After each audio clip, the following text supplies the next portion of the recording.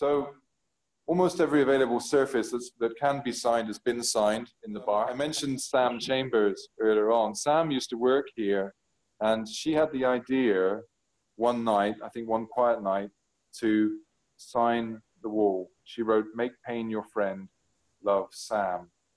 Because we used to have a makiwara right here, and on those quiet nights, you know, we'd hit the makiwara when we had nothing else to do. And then once she signed the wall, that was it. Everybody else wanted to too. And so it literally just spread over the whole bar.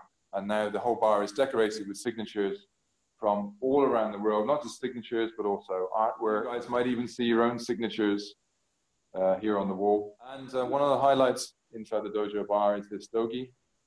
So this is dogi from Nagamine Shoshin Sensei, which was gifted to Arakaki Sensei.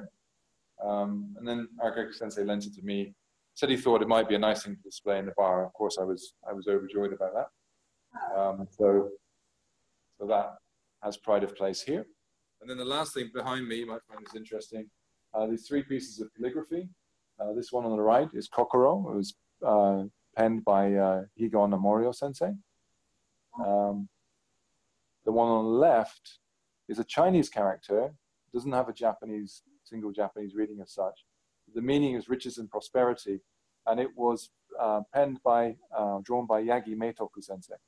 And this was gifted from Yagi Sensei to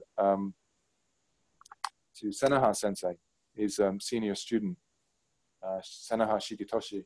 And Senaha Sensei gave it to me. He said, having this in your shop will bring riches and prosperity to your shop.